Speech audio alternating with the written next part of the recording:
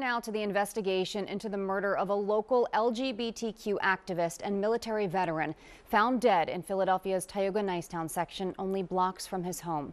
Action News race and culture reporter Tioga Thomas talked to his mother today, and she joins us live now from the Satellite Center with the story. Tioga. Well, Jillian, police have ruled the death of 33-year-old Marquise Jackson a homicide. The transgender man was an activist who stood up for people in his community, and now they're standing up for him.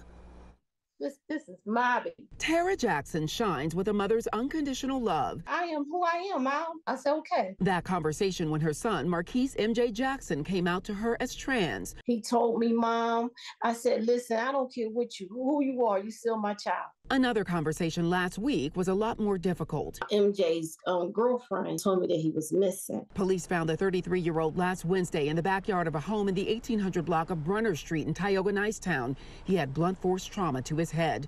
The mystery prompting worried conversations among MJ's friends. And it's not respected. Including Portia Burton. He was very loving. He loved his family. She worked alongside Jackson as an activist. Did a lot of canvassing for trans rights.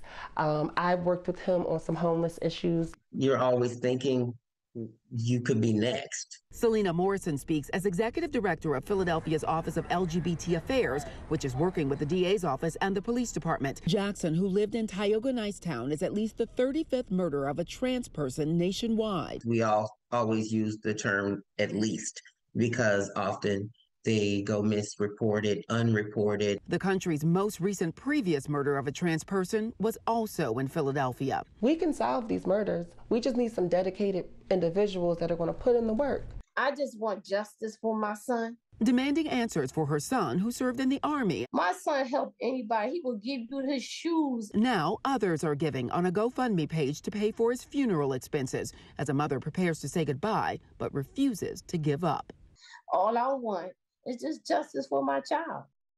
There's a $20,000 reward in this case, and Philadelphia police are accepting calls on their anonymous tip line. That number is 215-686-TIPS. Now, for anyone who might be uncomfortable calling police, the city's Office of LGBT Affairs is also accepting tips in this case. In the Satellite Center, Tioga Thomas, Channel 6 Action News. Yeah, and you can make those tips anonymously. Tioga, thank you. Well, this